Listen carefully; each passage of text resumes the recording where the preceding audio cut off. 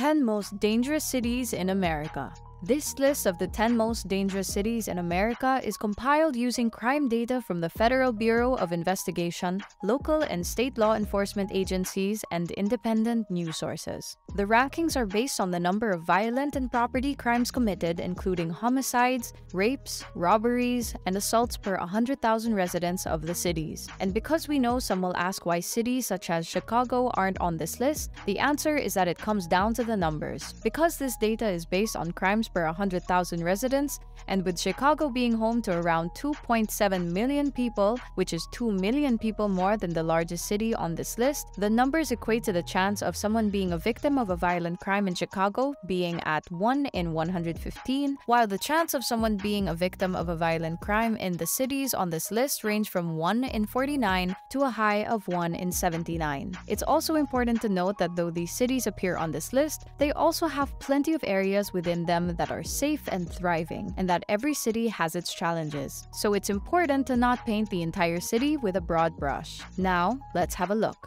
Number 10, Albuquerque, New Mexico. Population 562,599. Albuquerque is a city rich in culture, history, and natural beauty. This city boasts stunning vistas of the Sandia Mountains, world-class museums, and a vibrant arts and music scene. However, despite its many charms, Albuquerque struggles with high poverty rates, low income growth, and low literacy rates, all of which create the perfect recipe for the high crime rates that exist here and consistently lands Albuquerque on the list of America's 10 most dangerous cities. Here are the numbers. In 2022, there were 120 reported homicides in the city, breaking the previous record of 114 set in 2021. The chance of somebody being a victim of a violent crime in Albuquerque is 1 in 72. For the state of New Mexico, that is an average of 1 in 127. The chance of someone being a victim of a property crime is 1 in 23, and 1 in 30 for the state. Number 9, Stockton, California. Population 322,120. Located in the Central Valley region of California, Stockton sits 80 miles east of San Francisco and is the 11th largest city in the state. A city with a long and complex history with a diverse culture and a range of economic and social challenges, at one time Stockton was a thriving hub of economic activity, with a strong agricultural base and thriving industries. In the past few decades, however, the city has faced a list of challenges and setbacks that it has yet to find a cure for. From drugs to gangs to bankruptcy to embezzlement to high unemployment and homeless rates, it's easy to understand why Stockton is a constant on this list. There were 48 homicides in Stockton in 2022. In 2021, there were 39, and in 2020, there were 56. The chance of someone being a victim of a violent crime in the city is 1 in 79. For the state of California, the average is 1 in 227. The chance of someone being a victim of a property crime here is 1 in 30, and 1 in 40 for the state. Number 8, Cleveland, Ohio. Population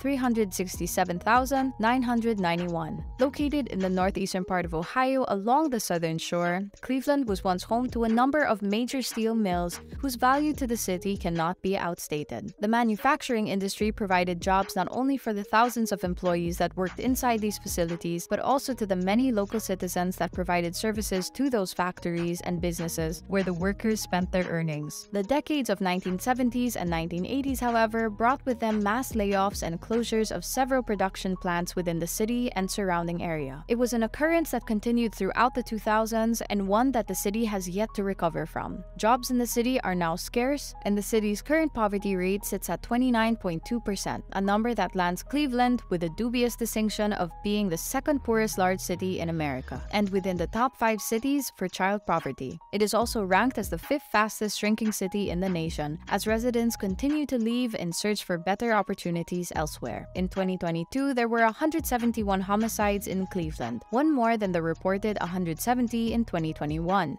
The chance of someone being a victim of a violent crime in the city is 1 in 58. For the state of Ohio, the average is 1 in 297. The chance of someone being a victim of a property crime is 1 in 26, and 1 in 54 for the state. Number 7, Rockford, Illinois. Population 148,655. Rockford, Illinois was once home to a number of manufacturing plants that employed thousands of residents and produced products such as machine tools, industrial equipment, auto parts, furniture, precision casting, and rubber and tire products. But like so many other cities in the Rust Rust Belt, Rockford was dealt a heavy blow to its economy as the decline of those industries in the latter part of the 20th century led to massive layoffs and facility closures. Also, like so many of those cities, the lack of new industries to replace those lost jobs has created the perfect environment for poverty and crime to flourish. In 2021, there were 24 homicides in the city. In 2022, that number fell to 17. The chance of someone being a victim of a violent crime in the city is 1 in 67. For the state of Illinois, the average is 1 in 253. The chance of someone being a victim of a property crime is 1 in 41, and 1 in 67 for the state. Number 6, Milwaukee, Wisconsin. Population 573,020. In the early 1970s, Milwaukee was home to manufacturers such as A.O. Smith, Masterlock, Eaton Electric, and others that employed over 100,000 workers in its factories. But as the 1980s rolled in, so did a recession and other issues that led to massive layoffs and closures of majority of those factories. And though certain areas of Milwaukee have found their footing and are prospering, those thousands of lost, unreplaced manufacturing positions that left certain segments of the city in despair continue to show their massive effects of the city's crime data. In 2020, there were 190 homicides in the city. In 2021, that number increased to 193. The end of 22 saw it rise again to 214 homicides. The chance of someone being a victim of a violent crime in Milwaukee is 1 in 60. For the state of Wisconsin, the average is 1 in 309. The chance of someone being a victim of a property crime is 1 in 23, and 1 in 65 for the state. Number 5, Little Rock, Arkansas. Population 201,893.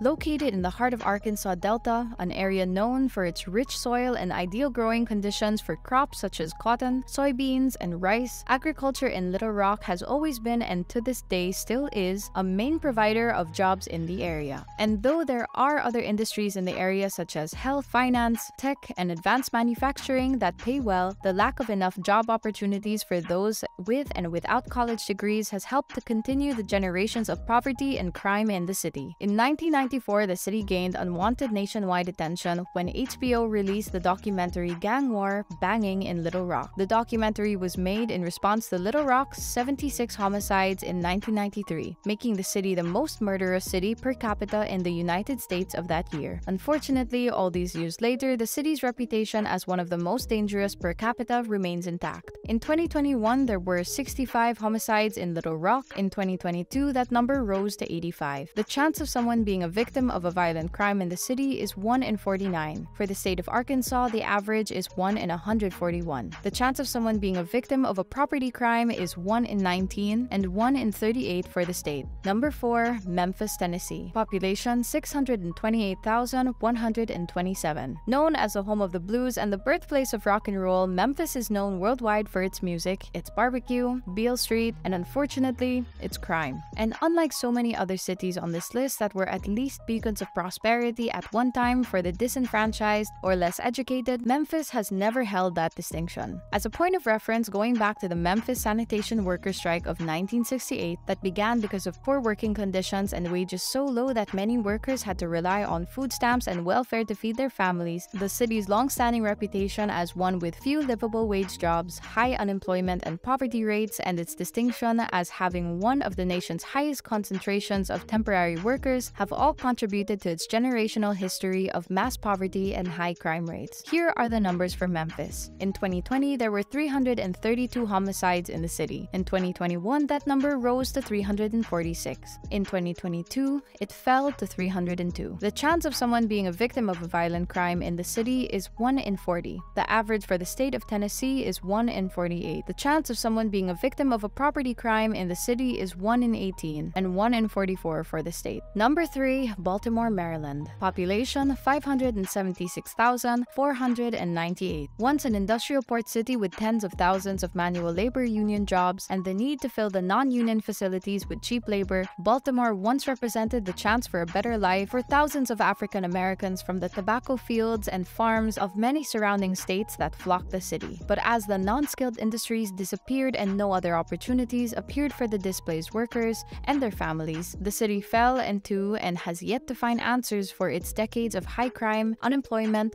poverty, and homicide rates. In 2021, there were 334 homicides in Baltimore. In 2022, the number fell by 1 to 333. The chance of being a victim of a violent crime in the city city is 1 in 64, while the average for the state of Maryland is 1 in 253. The chance of being a victim of a property crime in the state is 1 in 33. The state average is 1 in 63. Number 2, Detroit, Michigan. Population 632,464. Once the epicenter of the automobile industry, Detroit's demise began as far back as the 1950s when the auto industry began looking for ways to cut costs by building new plants in suburban areas, including automation to replace workers and moving to less union-friendly states for lower-wage workforces. By the time the 1970s and 1980s had rolled around, Detroit had lost tens of thousands of manufacturing jobs, experienced a massive white flight tax base from the city, and experienced no traceable reinvestments into the most needed areas of the city. As the years passed, these losses continued to worsen, and so began Detroit's nosedive into poverty, high unemployment, and crime. Here are the numbers. In 2021, there were 309 homicides in Detroit. In 2022, that number decreased by 1 to 308 homicides. The chance of being a victim of a violent crime in the city is 1 in 43. For the state of Michigan, the average is 1 in 202. The chance of being a victim of a property crime in the city is 1 in 28. For the state, the average is 1 in 72. Number 1, St. Louis, Missouri. Population 293,310. Once a major business hub and a home to companies such as Anheuser-Busch, McDonnell Douglas, Ralston Purina, Southwestern Bell, and the St. Louis Truck Assembly Factory, the story of the demise and current state of crime and poverty in St. Louis is one that summarizes the existence of the majority of the cities on this list. It is one of lost industries, overturned antitrust laws, self-serving public policies, and political decisions made along racial lines that continue to have a negative and recurring generational effect on these communities and cities, and therefore ensure their continued appearances on this list for the most dangerous cities in America. Here are the numbers for St. Louis. There were 263 homicides in St. Louis in 2020. In 2021, that number fell to 200, and for 2022, that number held at 200 homicides. The chance of being a victim of a violent crime in the city is 1 in 67. For the state of Missouri, the average is 1 in 87. The chance of being a victim of a property crime in St. Louis is 1 in 18. For the state, the average is 1 in 42. Well, that brings us to the end of this video. If you like this type of content, please comment below and let us know what other topics you would like to see covered. Before you go, please do us a quick favor and like this video and subscribe to our channel as we upload new content weekly. See you in the next video!